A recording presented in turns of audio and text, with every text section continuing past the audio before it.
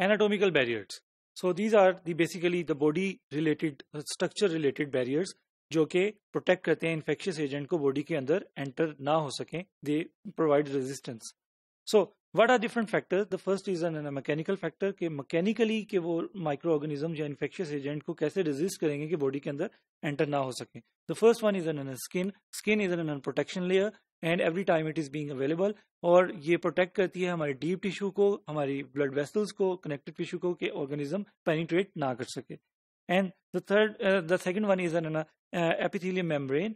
And inside epithelium membrane एक lining है जो कि स्किन में भी प्रेजेंट है, इसी तरह जो हमारी बॉडी की कैविटीज हैं जैसे जीआईटीज है, रेस्पिरेटरी ट्रैक है, उसकी जो लाइनिंग है date is made up of epithelium tissue. And those tissues they are made up, और वो प्रेजेंट है इन a form of just like sales की फॉर्म में. ये सेल्स डिफरेंट लेयर्स में प्रेजेंट है और date is called as an squamous membrane और स्क्वेमस एपिथेलियम. अब ये स्क्वेमस एपिथेलियम जब माइक्रो ऑर्गेनिजम्स आके लगेगा, जो उसको फ्लशिंग एक्शन जो है वो bye a process date is called as डीस्क्वेमेशन.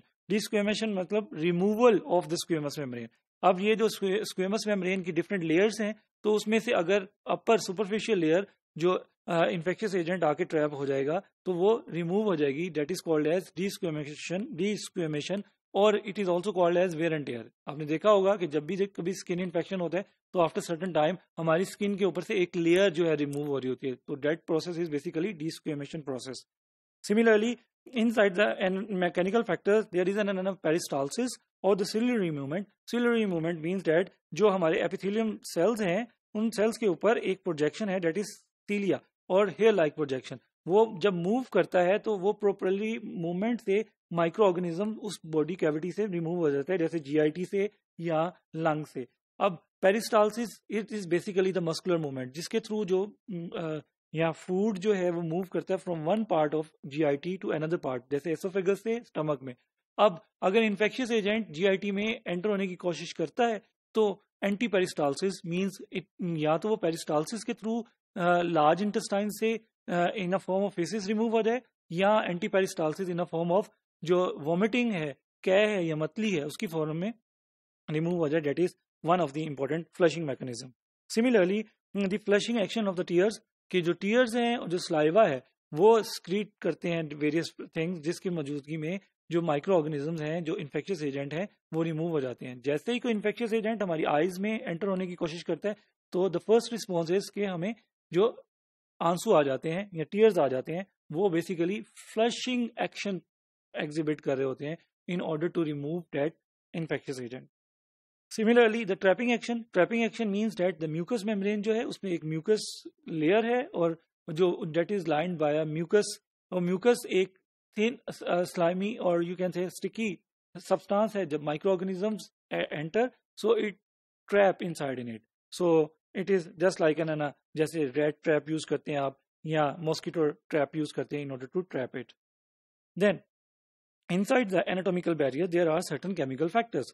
So these are in chemical in nature, और जैसे केमिकल अपनी नेचर के तौर पर एक्ट करते हैं उसी तरह they provide protection. Now how they can provide protection? Like in the skin there are fatty acids. अब फैटी एसिड्स जो हैं वो पीएच जो है स्किन की लो कर देते हैं, जिसकी वजह से माइक्रो ऑर्गेनिजम्स स्किन के ऊपर ग्रो नहीं कर सकते, फ्लरिश नहीं कर सकते, and ultimately they can remove it out. And then there are certain enzymes like you know that enzymes, they are hydrolytic in nature like lysozymes and phospholipases. These are present inside the tear, nasal secretion and saliva. जैसे microorganism enter होता है तो these enzymes come into action. They act on those microorganisms और उनकी cell wall को जो है वो they are going to hydrolyze. As a result, the microorganism is going to be killed.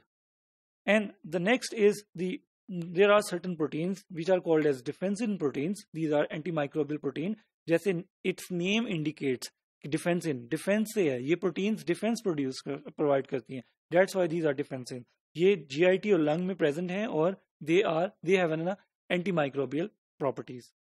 Similarly, the low pH of the sweat and the GIT, जो stomach है उसमें the pH is very low, and whenever the infectious agent try to enter inside the GIT, तो stomach में जो लो pH है वो उसकी growth को या उसकी फ्लरिशिंग एक्शन को रिस्ट्रिक्ट कर देती है, जिसकी वजह से वो ऑर्गेनिज्म ग्रो नहीं कर सकता and it is going to be killed. Similarly, there is another important compound that is known as surfactant. Surfactant, these are the surface lowering substances. ये detergent के तौर पर act करते हैं, lungs में present है और ये organisms को remove करते हैं. And anatomical barrier, there are the third important thing, that is biological factors. Biological factors means that in a form of a biological compound or biological microorganism like normal flora, जैसे हमारी skin के ऊपर GIT में और इसी तरह genital track system में normal flora is being present, जो कि फिजिकल बैरियर के तौर पर काम करता है, एनाटॉमिकल बैरियर के तौर पर काम करता है. It basically it prevents the colonisation. ये इसकी एक लेयर होती है और ये जो इन्फेक्शियस एजेंट जब ट्राई करता है इन्वेड करने को स्किन को, तो इट रेजिस्ट कि वो कोलोनाइज ना कर सके. Similarly it these normal flora they secret toxins which are toxic against the foreign micro organism and they have an potential. ये नॉर्मल फ्लोरा compete करते हैं जो अवेलेबल न्यूट्रिएंट्स, और वो अवेलेबल न्यूट्रिएंट्स जो हैं वो normal flora they can consume, और जो इन्फेक्शियस एजेंट हैं उनके लिए there would know as such nutrients are available. That's why they can't survive, they can't flourish, they can't grow. So these are the important factors, biological factors, which helps. And here you can see that inside the anatomical barriers, the biochemical and the mechanical factors, the mucous membrane which is present inside the mouth and lungs and GIT, cilia lining trachea and skin, and acid in the stomach, they all are, and the secretions they are being there, which are providing the mechanical protection. And inside the biochemical protection, lysozyme enzymes, they are present inside the nose, nasal secretion, tears, and the sebaceous gland means sweat gland. They also contain the lysozymes or phospholipases, and the resident flora that is being present inside the large intestine and the genital tract system, and that's why they are providing as a biological factors for providing the anatomical barriers.